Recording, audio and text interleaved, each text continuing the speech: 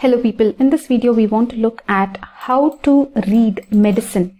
So when we are saying medicine, we are actually talking about the subject in MBBS final year, general medicine it is called as. Under it you have dermatology and psychiatry, which is covered in the same textbook. No need to buy separate books for these. And these two are very small portion of your general medicine. Okay. So general medicine, you will have theory exam and clinical. Clinical means practical, that is you will be given a real patient and you'll have to talk to them, take the history and find out what problem they have. We will look at all that in detail. Now just look at theory. Theory you can have paper 1 and paper 2, and paper 2 usually will cover that dermatology, psychiatry and something below your chest, that is the abdomen, pelvis, GIT, urology. Usually that will come under paper 2. Okay.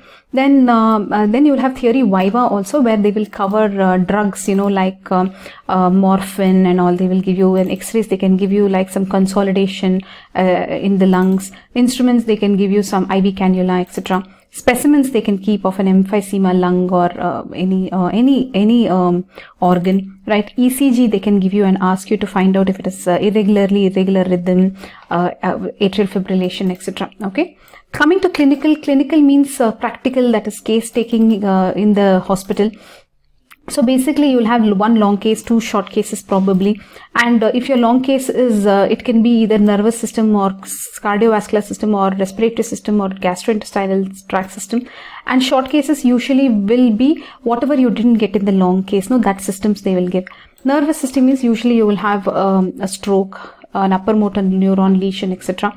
Then CVS you can have rheumatic fever, respiratory you can get emphysema, asthma, etc. Gastrointestinal tract you can get liver disease, etc. Okay, so this is the general overall exam pattern that we are telling you. So about each of this we will have to cover more in detail. How's it going, people? In this video we are trying to cover how to read general medicine in your final year. Okay, so basically one thing you should understand is this general medicine is just a culmination of what you have studied for 4.5 years. Okay, if you have focused 4.5 years, everything you will know. Okay, you just have to little build up on it, and very easy to score is in general medicine. If you remember your pathology, microbiology and all, you write that, you will get a lot of marks. So did you understand? So what is general medicine? It is a culmination of whatever you studied in the 4 years of your MBBS. Okay. So now let us look at textbooks to buy for general medicine. For general medicine, the recommended book is Davidson, guys, because Davidson is a very simple language with diagrams, very exam oriented kind of book. Along with it, you can buy this kind of a companion, which is a question bank, actually your university question bank, which will tell you the top priority questions from each chapter. Okay. And then students use a lot of these kind of books, which are exam preparatory manuals. These I do not recommend, because Davidson is more than sufficient. But the problem with Davidson is it is very difficult to hold it. Okay, so just look at these prep manuals also from your library and decide. Okay, for clinical, for case taking, history taking and all, you should buy these clinics, bedside clinics in medicine, these books. Okay, any book like this you can buy. Basically these will give you complete picture. Like if you're having a patient who in the exam they give you an emphysema case, this book will tell you all the viva questions that they will ask you. So you will be completely prepared. Okay, so you will know everything. So what I'm trying to say here is, guys, don't buy only Alagappan or any other book, because these are all books don't give you viva questions. Okay, they don't give you that complete picture about a disease. Okay, so please go with these type of clinical books. Okay, now let's move on. So attend your clinics, listen in your theory classes, etc. Because whatever they are telling you will register faster in your brain, and whatever your classmates tell you, hear from them, you know that they are saying something which you don't know. So it is very nice to understand from your lecturers and your friends. When your friend sees it, it will register more in your mind. Okay, so that's why we are saying attend your classes. Okay, then coming to top priority questions in general medicine. So these are the top priority questions that you have to read. Okay. These are the top priority questions in general medicine that they can ask you. Please look at the list. Poisoning, under infectious diseases, under nephrology, under cardiology, under respiratory medicine, under endocrinology, under gastroenterology, under hepatology, under rheumatology, under neurology, under oncology, under dermatology, and under psychiatry. Next, coming to specific terms to know. So basically, anybody will write, if you ask them to explain asthma, they'll write 8 pages. But somebody will give you one word like this, MODY. You don't know what it is, no? So you will start worrying, what is MODY? So this is nothing but maturity onset diabetes in young, right? So these things you should know. Okay, like what is this? If you don't know what it is, if you don't know D stands for diabetes, then you will not be able to write anything in the exam. You will leave a blank page. So that is why what we are trying to say is specific terms also you should know.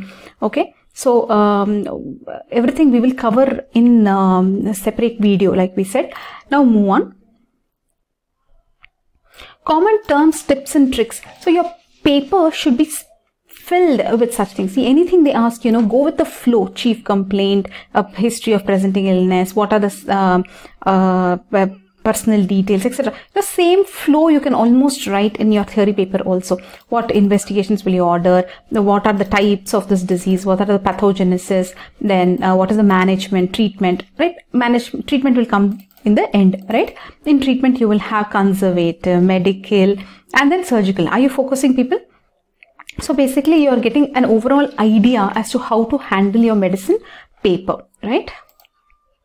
Now, draw diagrams, people, because when you draw diagrams, it will show that you know exactly what you're talking about. Like when you're trying to draw emphysema, right? Show the alveoli, how they are all, you know, they have lost their elasticity, they're kind of broken septa, etc. So all that you should show. Drawing diagram also helps the examiner be interested in your paper. So are you getting it? So draw diagrams, it will help you also write the whole story, you know, because if it is about GIT, you know, you write something about pancreas you want to write, no, then you will write everything surrounding it also. You will build up one story. Complications means, okay, something will happen to stomach, something will happen here.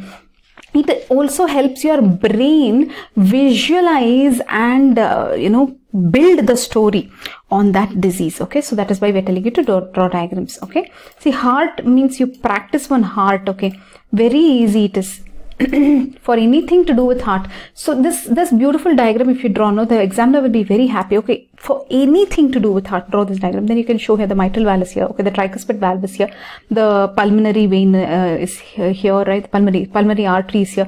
The aorta is here. So if you write, if you draw this diagram, no, the examiner will be really, really happy to correct your paper. So at least passing marks if you want. All this you should do. Okay. Next. All the best, that's what it says. So that means to say that you are done with this video.